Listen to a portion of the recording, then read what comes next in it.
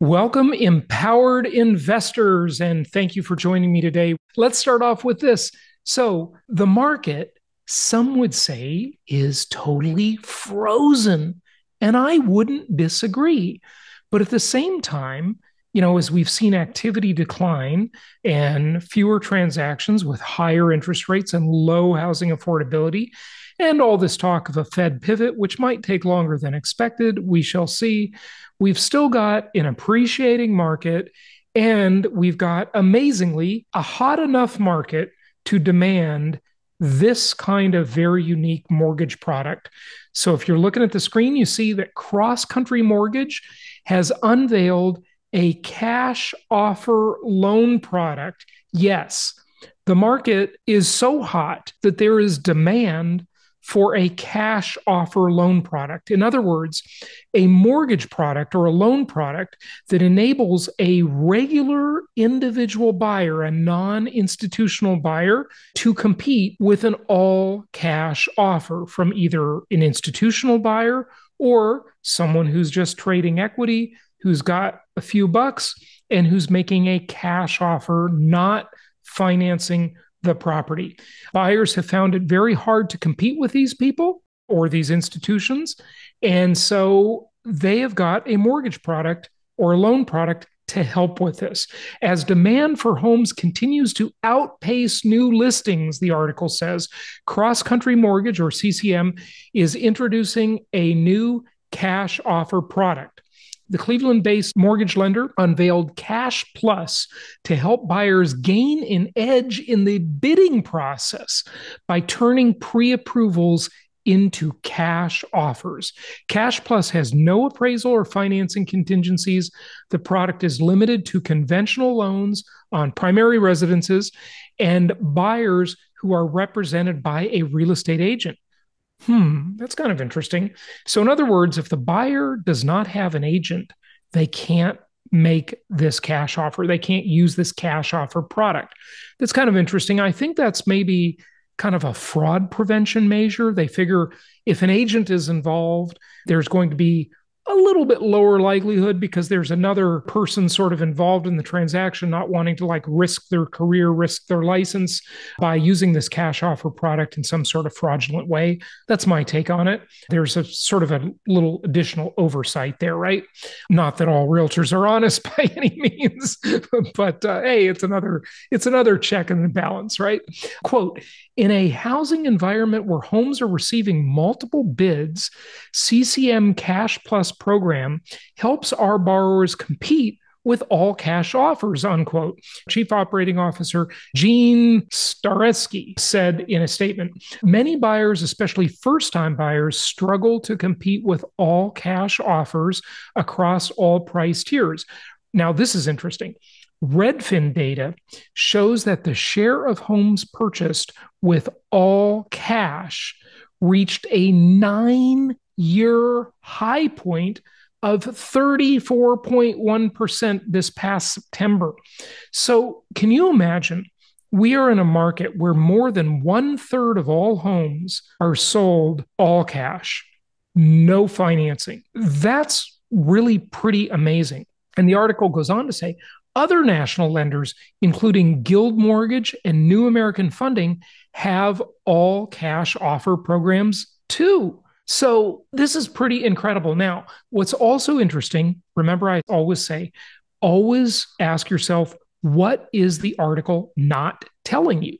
Well, it says that these all cash offers reached a 9-year high point of the 34.1%. But why would that be a 9-year high point? Well, if we go back 9 years ago, we were in an era where financing had pretty much dried up.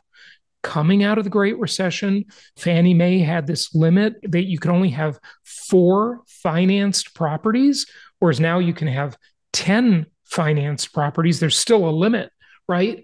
But that required people to pay all cash much more often back then because the financing simply wasn't available. And then you also have to realize that 9 years ago, houses were much less expensive. So multiple reasons, right, for that dynamic of why it reached a 9-year high. So I would argue that the 9-year high is really distorted because of this fact, right? Because the financing just simply wasn't available back then.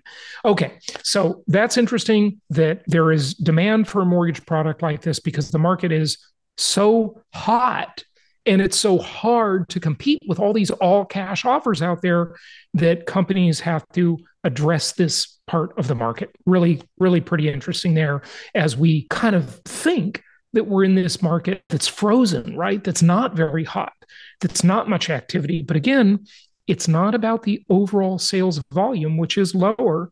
It's about the comparison of buyer demand versus existing inventory, right? That supply and demand equation. So interesting article there. Okay, now here is another thing I want to show you.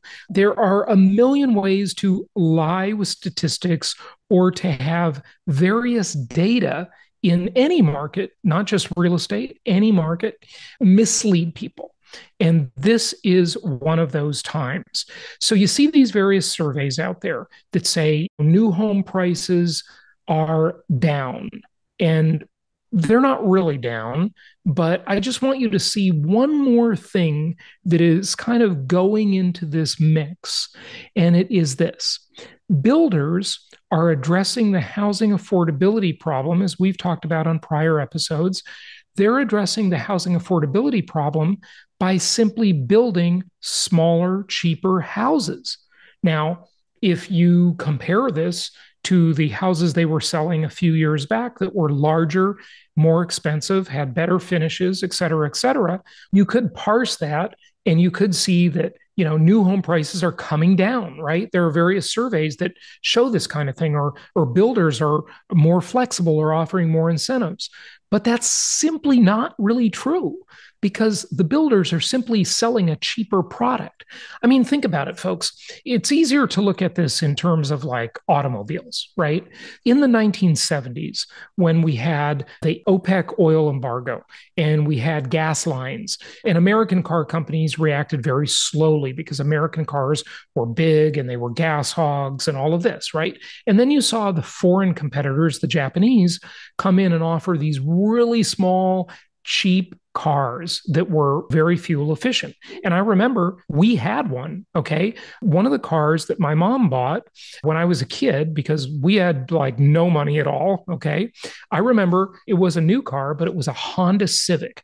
And back then, the Honda Civic was this tiny little thing. I wish I had a picture of it. It was this blue, tiny little car. I mean, it was a total death trap.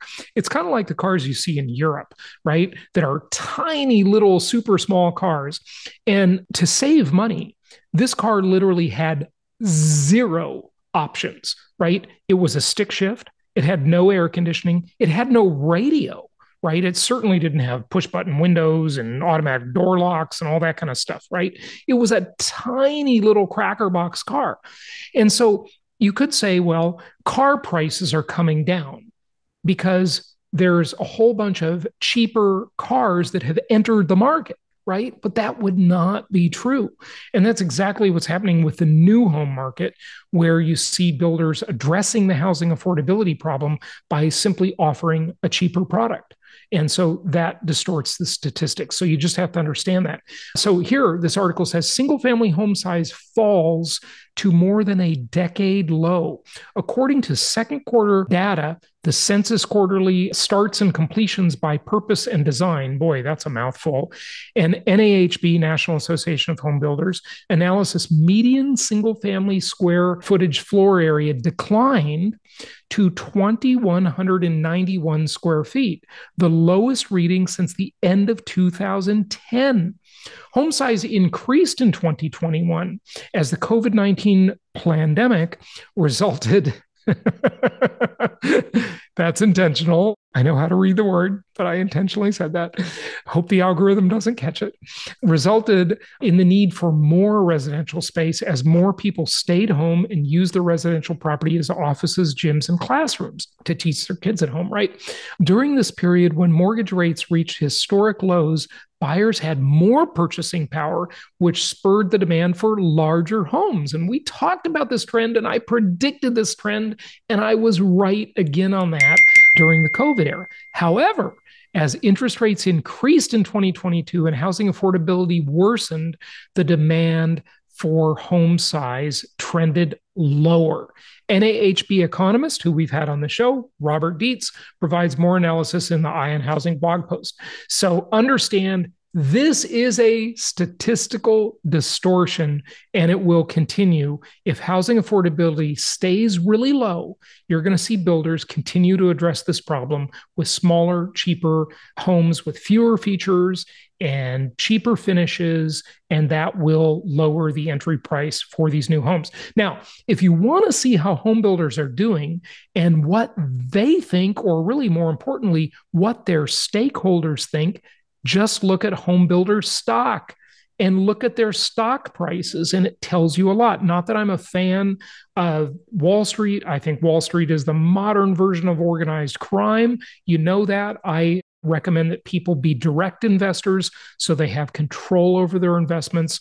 Commandment number 3, thou shalt maintain control. Okay. But looking at their stock, at the stock of home builders, it really gives you a good proxy and some good inside information on what the home builders think, but also, of course, what their shareholders think.